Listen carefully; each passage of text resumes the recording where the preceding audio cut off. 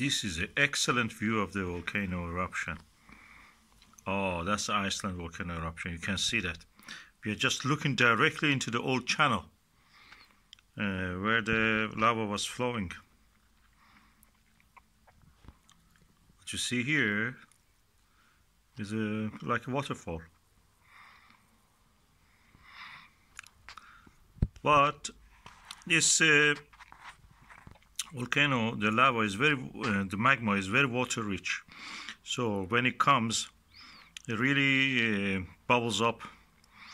It's very runny because of the water content. As you can see, the vapor is rising from it as water. As we know, now it's going to, it broke the wall, is overspilled. Now it's going to erupt in a big explosion. As usual, what it does is like this. You can see that the bubbles making it to boil. The water vapor, expanding water vapor. It's overwhelming the walls.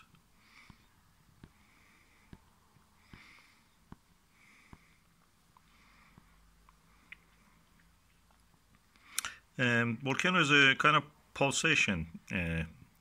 Every 7 to 12 minutes, it has a new fresh lava. As the pressure decreases, the magma melts. The magma is not molten, it's hot, it's under pressure when it comes from the mantle. But when the pressure is removed on the top, it immediately melts. And that's what you will see here.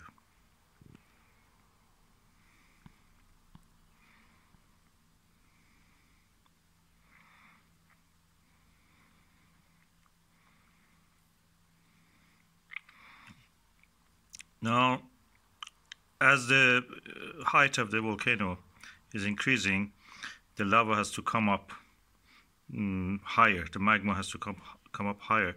It needs more pressure behind it. And it will get a little difficult more, but that means also the power needed will be higher to push the volcano, the magma up. It's like a syringe. You have to apply pressure from underneath. The source of it is in the mantle, so the pressure comes from there. And that area is expanding. This is a mid-Atlantic ridge, practically exposed at the surface. And when it expands, there's left and right getting separate from each other.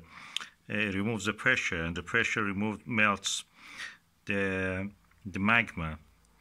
And magma is not molten. Magma, when it melts, becomes lava. And then it will just erupt.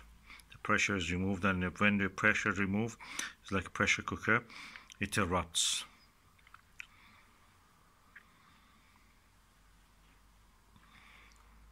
Beautiful.